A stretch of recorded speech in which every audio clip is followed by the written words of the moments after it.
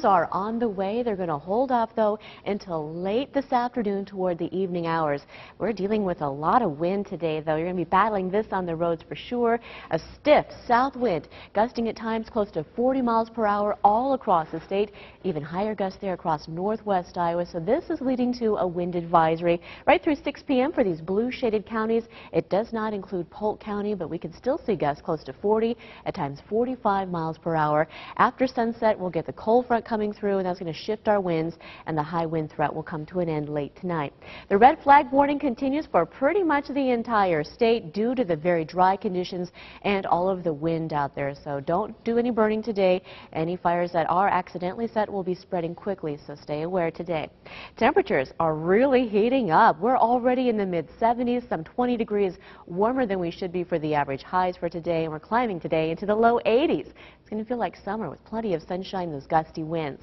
Storminess rolls in here late this evening, overnight. Some rainfall could be locally heavy at times. The showers move out by mid-morning tomorrow, and temperatures won't be quite as warm as we head through the rest of the week, but it's still going to be a nice stretch of weather. Right now, it's beautiful. Sunshine, 75 degrees. When you take the wind out of the forecast, it looks like a beautiful day, but just step outdoors, and we're going to be fighting that wind all day long. Now, later on this afternoon, storms will roll into northwest Iowa beginning at 4 o'clock. Around the Sioux City area, we'll see a band of thunderstorms developing. Those will be inching in across northwest Iowa through 6, 7 o'clock. By around 9 o'clock, they will approach I-35, so they're going to be kind of a slow go of it, moving off to the east overnight, arriving here in central Iowa probably after 10 o'clock, closer to midnight. The rain then pushes pretty quickly off to the east. So by 6 a.m. tomorrow, most of the showers should be out of here, and we'll even see a little bit of sunshine on Thursday.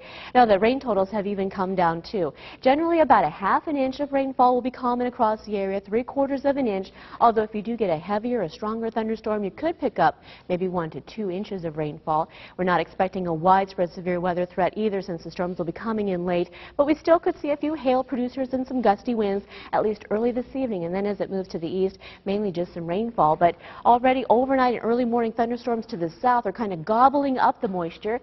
You can see the boundary there, though, outlined with the clouds from Minnesota back through Nebraska, and that's the one that will be triggering our storms later on. Right now, we're waiting for the moisture. The dew point in Kansas City now at 52, while here in central Iowa it's still pretty dry. Our dew point is at 37, so if the moisture comes in, we'll get a little bit more rain, and if it doesn't, then rainfall totals will be less.